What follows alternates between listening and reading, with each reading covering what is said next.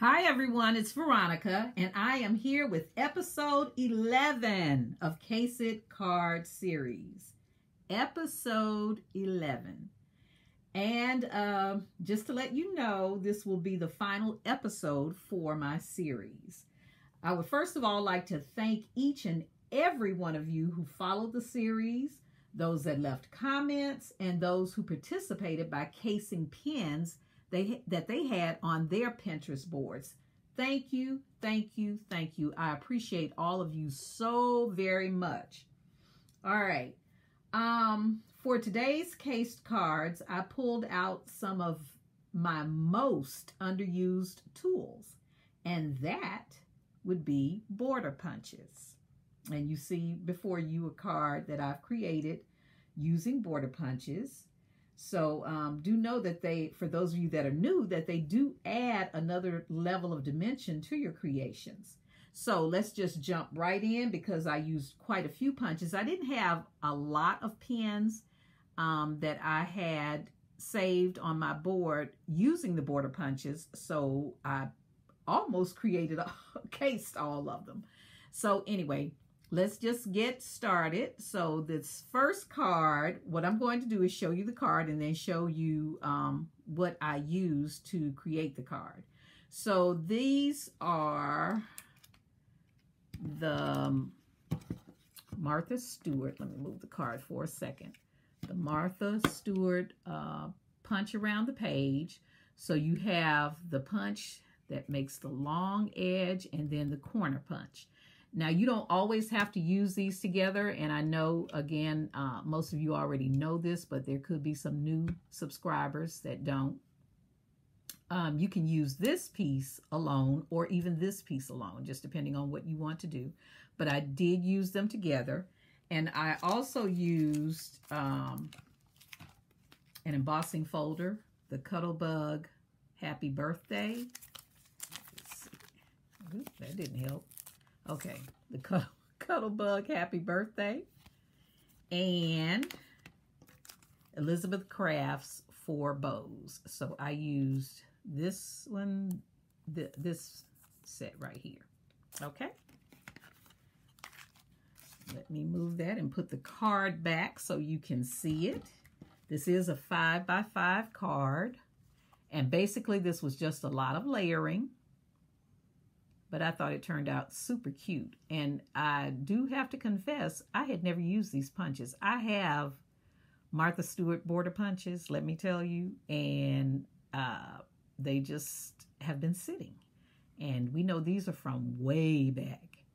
But I thought this turned out really cute. This is the Elizabeth Crafts bow. I didn't want a lot of bulk added, so that's why I used that flat bow. And just kind of popped it up just a smidgen. And that's the inside. I didn't add another mat to this side. Sometimes I do, but I didn't this time because the front is kind of top heavy. So I left that one like it was. All right, and then for the next card, I used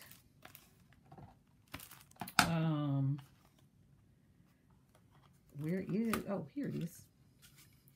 This deep edge punch. And the way I store these punches, I have a shoe bag, an over-the-door shoe bag, and these fit in there pretty well. They can actually go straight in, so that works out. But I use this one, and I failed to put the name on it, so I do apologize. Some I have the names on, others I don't. But this is the one that I used for this upcoming card.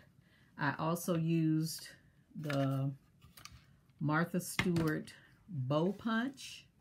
This is one big punch. I used some Want to Scrap Bling, Close to My Heart baby pink ink, and this embossing folder. This is called Leafy Branch. Okay. And this is the card that I cased for that one. And if you recall, at the beginning of the video, I show you the original card, and then at the end, you will see photos of my cards. But this is the card that I cased for that one, and I thought it was super, super adorable. This is an A2 size, and this paper is from years ago. It's Recollections paper, one of their little spring collections. And that is the inside. So that is the second card. For the next one, I used, okay, I called myself having these things in order. Yes. Okay, this is the punch that I use, and it does have a corner punch, but I didn't use the corner. I use this piece from this online die, my Creative Time flower die, Elizabeth Crafts Layered Leaves, and this Want to Scrap Bling. And this is the card that I cased using those pieces. I thought that turned out really cute. And this was some paper, of course, that I had in my stash. I want to say it's DCWV. I just cannot recall, but I just layered the flowers. The online one is Peeking Out. And this is the My Creative Time. And the inside. All right, and for the next one, and please excuse my reach, but that was really bothering me. Okay, for the next one, I used, and I have not put any sentiments inside because I don't know what I'm going to do with them yet, but this is an EK Success punch that I used. This is a paper tray ink stamp set, and I use There Is a Light at the End of the Tunnel. I use this Cuttlebug embossing folder and some ribbon that was in my stash, and this is that card. Thought that turned out super cute as well, and they're really simple cards to make. Won't take you any time. I also used my corner rounder for that one. And this is the inside. So this will be an encouragement card. So I thought that one turned out very nicely. And for the next card, I used the two Martha Stewart butterfly punches, my Wink of Stella pen. This is the clear. This Fiskars border punch, Want to Scrap Bling, and one of the pieces out of this La Petite set from Hobby Lobby. And this is the card that I cased. Now, if you remember on the original card, it actually had, I think, a watercolor image. I didn't have a stamped image that I really wanted to use for that, so I just used one of those pieces from that La Petite set. Thought that turned out cute. Make every second count. And the inside, I just finished with the same paper that I cut the butterflies out of, and that is where I used the Wink of Stella, was on the butterflies. You can see the shimmer there. Okay. And for the next card, I used this Deep Edge punch, and I used this Hero Arts stamp set, and I used Deepest Sympathy. the memory box Prim Poppy die. And this is this just right? Flourishes. Okay. What was I thinking? Okay, this is Flourishes. And it's a very old set that I have. And here I use May the love of those around you help you through the days ahead. So this is a sympathy card that I created. And that's that card. And in casing this one, I generally don't put sentiments on the front, but I had been looking for a sentiment and couldn't find what I was looking for until after I had laid all this stuff down. So when I tried this Deepest Sympathy, it just barely fit, but it was perfect. But next time I will actually cut the white panel a little bit wider to make sure that it fits.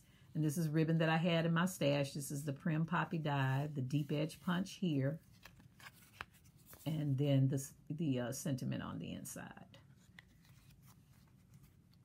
Those are cards that we really don't like to think about creating, but sometimes we just have to.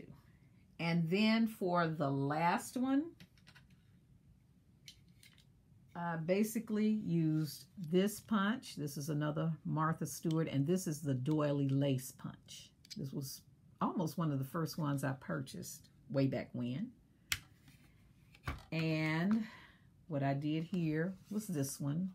The original pen did a Christmas card using that punch, but I just wanted a regular card. And I also used, went back to the Hero Arts stamp set and used just a note from that. Here's the punched paper here. This was a Prima Flower ribbon I had in my stash. And I have not added anything to the inside. I will probably put the brown paper there. So those are my cards that I created for this series. Again, thank you all so very much for following me on this journey. I really had a ball with this. I have a lot in my stash at this point, and I am so thankful that I did it because I have built my stash. So all I have to do is grab a card or a project when I need it. I have used several of the cards already, and if you remember the tea box that I created, I used that as well. So it has been a very productive series for me. And I really appreciate all of your encouraging comments. And if you didn't get a chance to comment, just coming by and viewing, I really appreciate that. So thank you all so very much again. And if you missed any of the series, I will have a link to the playlist in the description box, as well as links to all of the crafters who participated during the series. Thank you, thank you, thank you. I can't say thank you enough. I really appreciate it. Happy crafting, everyone.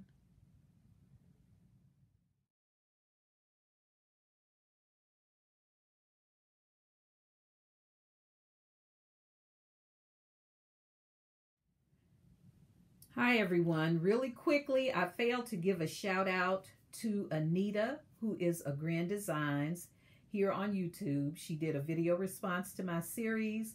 Please, please, please be sure to check her out. She's an amazing crafter. Her link is in the description box. Happy crafting!